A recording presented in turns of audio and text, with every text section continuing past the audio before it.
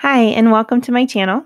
In this video, we're going to be using HTV or heat transfer vinyl on an acrylic keychain blank. These are the things I'm going to be using: gold foil HTV, my Cricut EasyPress Mini, 2-inch acrylic keychain blanks, and some other stuff. So the first step would be to remove the protective layer that your acrylic blank probably came with, and then you'll apply your HTV onto the acrylic directly.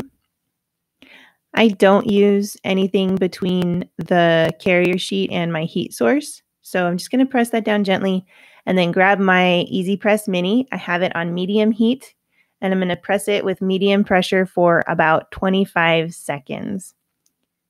Then you'll want to let it cool completely for a cold peel. This is key because you don't want the design to stretch when you pull it off. So here I'm pulling it off. You want to be really careful, see if there's any pieces that are sticking to the carrier sheet. You might need to reapply heat just in case, but that looks okay.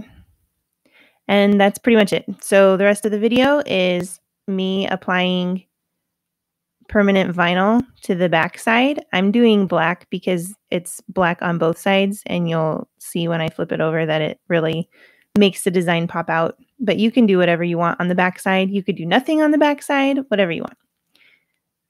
Okay, so even though it's a 2-inch acrylic blank, it really isn't 2 inches because my circle is 2 inches. So I'm just trimming off any excess. And then when I'm done, I'll apply keychain hardware. And that's pretty much it. You can always use UV resin or whatever you want on the outside if you really want to, but it's not necessary. Thanks for watching. Good luck using HTV on your own keychains. Please like, subscribe, and leave any comments or questions down below.